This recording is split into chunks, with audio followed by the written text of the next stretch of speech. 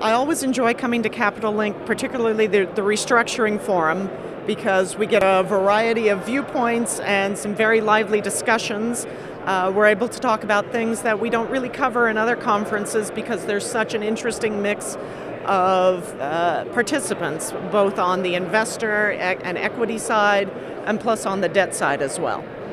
On our panel today, which was on restructuring, we were focusing on business opportunities and chances for making stronger companies even in an economic downturn. And we didn't focus on the gloom and doom side, but more on the areas where there are for growth.